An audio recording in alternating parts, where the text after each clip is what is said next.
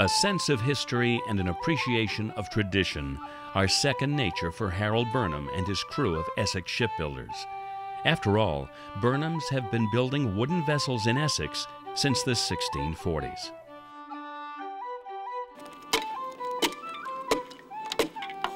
Many of the tools used and the techniques employed in the construction of the modern-day Fame have not changed since her namesake was built, not far from here, during the winter of 1810 through 1811.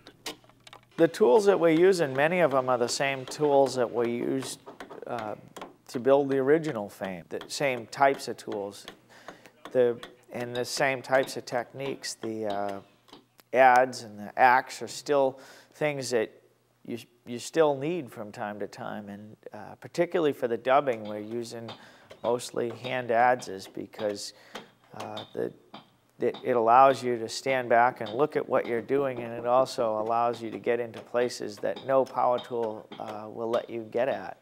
My adze says on it H.A. Burnham, 11 Burnham Court on the handle, and that's not me, that's my grandfather.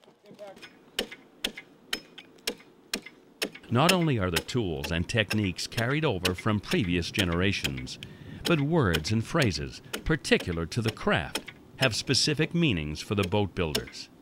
It takes two people to run the saw. One is the sawyer, who's the one feeding the piece, and the other, or the futtock, and the other one is the beveler, who's standing beside the saw, tilting the table to the correct bevel as the piece gets fed through. And it takes a little bit of skill because the sawyer and the beveler have to work at the same time. As one is feeding, the other one has to change the bevels.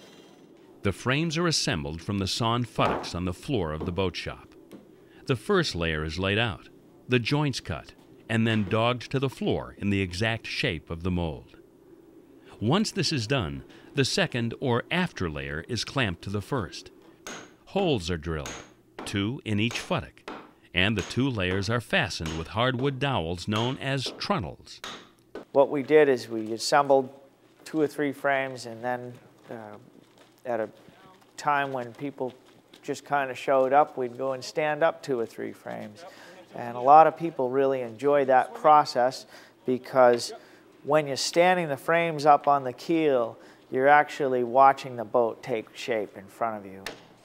More than any step in the construction of Fame, the planking could be considered the most dramatic, as it's at this time that the true form of the vessel begins to become apparent. When the plank is finished being cut out and shaped, it's put into the steam box 2 to 3 hours per plank.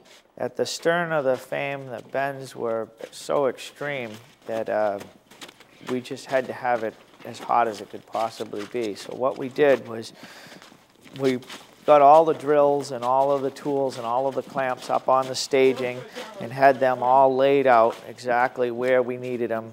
And we had wedges and blocks of wood and our edge setting clamps all setting there. And the hood end is then fastened to the rabbet, and it's wrapped right around in place. As autumn gave way to an early winter, each day brought more progress on Fame. The framing was completed by the end of December, and planking was underway. While the harsh weather did take its toll, it was nothing new to generations of New England boat builders. Building a boat isn't just assembling it. It's watching it come together, and the pieces of the keel assembled, and the frames develop the shape, and then the planks and the skin going on, and it's not only just watching it come together. It's the people that you work with. Sometimes the weather isn't on your favor. It can be snowing or raining or whatever, and once you've started some of these processes, like steaming a plank, once you've got it cooking in the steamer, you can't just stop because it starts to snow out. You've got to work your way through it. The process of watching it come together and working outside in the weather makes it all worth it, and makes it worth working sometimes when it's not ideal, because if you keep going, the progress will happen, and every day with each part that goes on, you feel a little bit better, and you know that spring is coming and you're going to have it done.